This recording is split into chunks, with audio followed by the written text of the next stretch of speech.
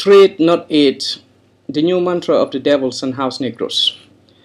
Misinformation is a necessity for evil to exist. Vague statements like trade, not aid are calculated misinformation designed to control the thought patterns of unthoughtful people. There is a lot more trade than aid between Africa and America or the West in general. And if they are calling for zero or less aid to Africa, then where is our humanity towards a place where children die due to hunger and malnutrition? When I use the term devils, I do not mean white people, but any person in power to change and chooses otherwise. President Obama is an example of a devil who will spend billions of dollars to kill people, but will refuse standard-based aid to Africa and echoes trade, not aid. Likewise, by house Negroes, I do not mean just the millions of black Americans who are waiting for the 1% masters to help Africa, but also like the middle-class African who echoed the exact term during Obama's 2013 town hall meeting in South Africa. To justify why I choose a hard title, I want to share some historical facts. Beyond race, this is a world of few good men, fewer evil men, and bunch of followers. The fewer evil men has always hated African and Africans the most. Religious folks will claim it started with Satan, who claims he is better than who is made of black mud. I will skip thousands of years and remind you when a fraction of white people were given power over all people. They choose to oppress black folks the most. They did it with lies because they were carrying white folks who were asking questions. Although most white folks chose indifference then, some bought the lies and others fought with black people to ultimately end slavery. The history books generalize it as white folks enslaved black people, but that is not very accurate. There were many white folks who couldn't afford slaves and some who chose to stay away. Then colonization, again, they choose to rob Africa the most and leave the least of Western blessings. Then post-independence, choose to invest and transfer technologies to Asia while discouraging investment in Africa with exaggerated lies. Although the fewer evil men were mostly whites, it is hardly based on color, but the victims remain to be likely Africans. The categories are more important, and you must ask yourself, are you buying lies or choosing indifference heartlessly? Are you trying to free the victims with meaningful efforts? Globalization is important, but it must be beyond trade. Trade is a sub-branch of working, and we need globalization based on learning, working, and having fun in a let's world. We need to help anyone who is ready to learn, work, and respect deserve fun beyond self. Anything less will hunt us beyond our conscience. I will never encourage free handouts to lazy adult Africans or any people, and will gladly initiate or support measures that demand more responsibility from adult Africans. However, the children are making small encouraging steps that require patience and gradual weaning. African problems cannot be solely blamed on Africans nor on yesterday's wrongs. After all, we have to grow from searching who to blame to learning how to help with strong optimism and understanding of common aspirations. The real priorities of Africa must first be identified, and they are not what the Western world is urging or helping Africa on. Democracy, gay rights, African, Western paid experts, etc. cannot be imposed on Africans with dictatorial approach. All help to Africa must be classified on the learning, working, or having fun. Education-based help like Peace Corps can be classified under learning. African and paid Western experts are under working. Food donations are under having fun, or rescued aid is minimal fun basically. It is very important to have a vivid systematic base that is less debatable than accept their vague terms. This will enforce all of us to truly understand the best way to help, and if they are truly helping us or helping themselves. What is the best way to help Africa learn? My first recommendation My first recommendation for Africa to learn is to have good internet access with reasonable fees. Like countries initiate and ratify agreements on different things, we can have African countries sign on for a renewable 25-year agreement. The primary purpose is to help encourage distant learning. When we set up testing centers with global curriculum and global testing standards, Peace Corps existed for a long time, and I admire their contribution, but any honest Peace Corps volunteer will admit this approach will help the world in many respects. The secondary benefits include gradual improvement on democracy. More educated people through the internet will make censorship impossible, and not every African country can afford NSA type of budget. There are some other things that we can utilize, like having a network, a television network geared toward African interests and geared toward learning more than having fun. We cannot have things like the BET kind of network and call it black television. No, we need something that will be similar to CNN, similar to Al Jazeera, but different, geared towards African interests. Africa needs more working opportunities that the Western world are less likely to offer. I blame African culture and mindset the most on work problems in Africa, but it is not befitting to detail it here. Western governments are creating working opportunities for themselves in Africa and calling it aid. Africa is primarily for spying, an aspect of learning, and secondarily for working opportunities for Western citizens and Western interests. They classify it as security aid, but that is a sub-classification with questionable purpose. Just like the IMF will send tax experts as aid in countries with over 50% unemployment rate, but will not send engineers and other scientists to build factories for jobs and more taxes from working people. Every suspecting mind should question if the right experts are ever sent to Africa. Are they not indifferently creating problems and using Africa to train how to suppress angry and hungry jobless youths who are overtaxed through sales tax and beyond? I have always said it is a lot easier to tame an educated populace who may be jobless than an uneducated populace with limited hopes for working opportunities. So a great security help must never exclude educating the general public. Rather than food donation to Africa and other poor places, we need to help them on how to grow more food. Luckily, I have been blessed with a smart idea called the Barter for Green Fence, and more information on it is available on sial.net, that's sial.net, and on YouTube as well. In a nutshell, rather than creating spacey greenhouses, we need to build green fences. Vertical gardening through green fence will allow the widest participation and greatest yield known to humankind yet. We will ascertain worldwide food surplus and increase research opportunities, among other things. Most aid to Africa should be through the Barter for Green Fence.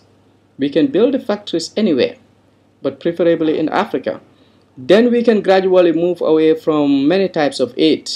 Your heartless mantra can then be refined without causing heart attacks beyond the hungry. Even though the mainstream media is accusing African government in tones that turn off some donors, there are still some caring folks, mostly of European origin, who are donating to charitable organizations. Germany may have cruel immigration laws against Africans and turning them to criminals. Still, many Germans are sincerely caring towards Africans.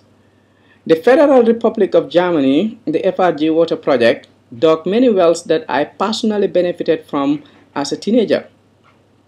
Few days ago, I saw on TV how some Germans came to the Gambia to train an institution on how to make mango jam. Gambia has food problems, but we have a lot of mangoes that get spoiled due to lack of knowledge.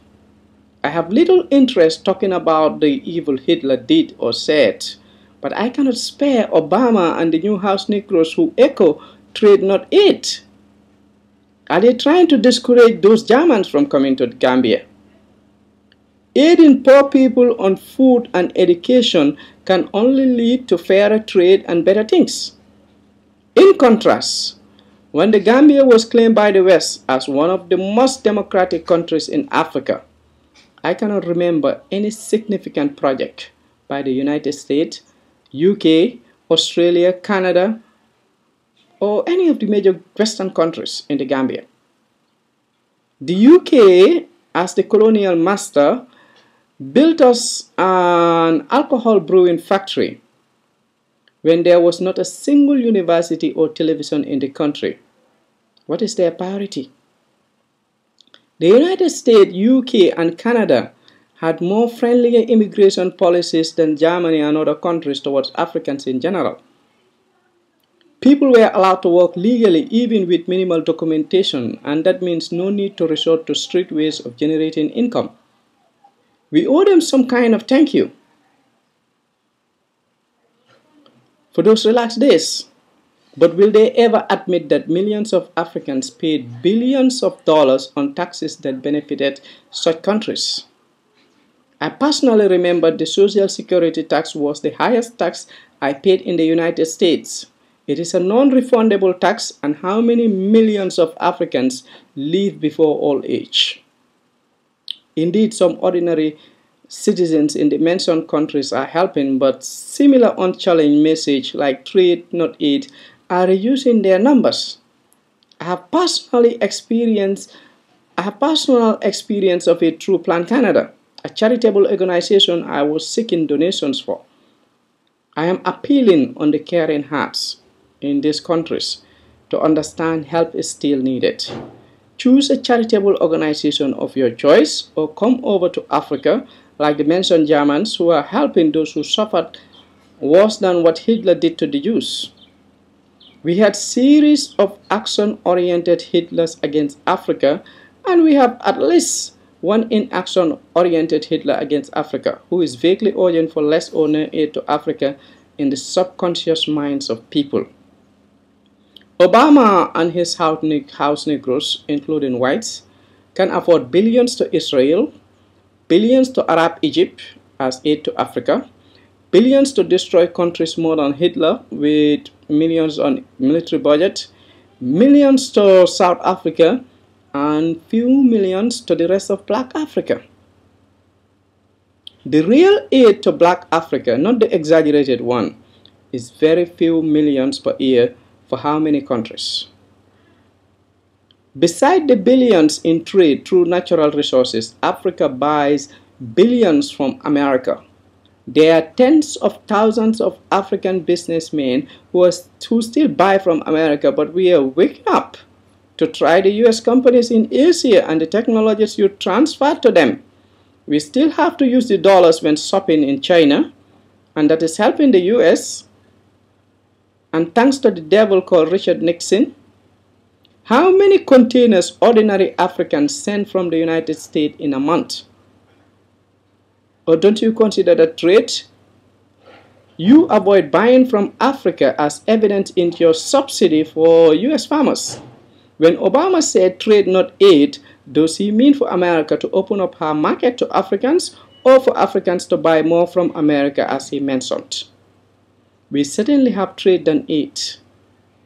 Rather than Obama trying to impose gay rights on Africans, you need to look at what are our priorities if you truly love us. Pressure and help the African governments to regulate internet costs. Help us set up more urban gardening means like Badafoss Green Fence. Help us set up few factories for working opportunities.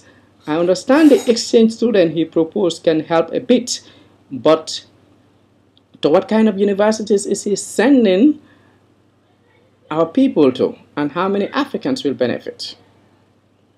Even if it was drawing brains to MIT, it would have been better to bring MIT technologies to African universities to boost quality minds.